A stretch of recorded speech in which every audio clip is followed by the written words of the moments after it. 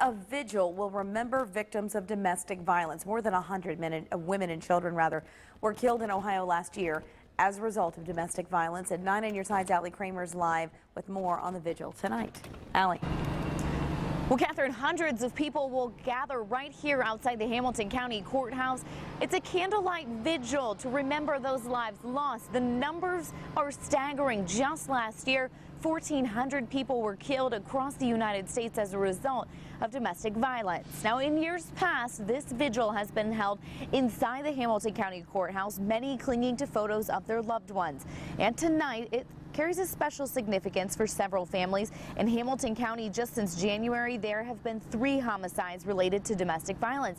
We spoke to experts who work with domestic violence victims every day, and they say that it's not necessarily on the rise because numbers are already so high. 1 in 4 women will experience domestic violence, and 1 in 7 men will be victims as well. The YWCA wants everyone to be able to identify those warning signs for deadly situations.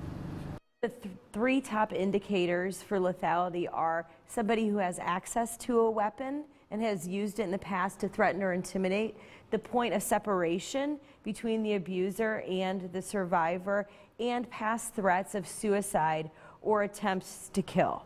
If these 3 things are happening, there is a very high chance that could lead to a homicide. And that vigil starts tonight at 6:15, again, right outside the Hamilton County Courthouse. And representatives with the YWCA and Women Helping Women, they will be here to be able to help people maybe get some resources and learn more about what you can do right here in the community.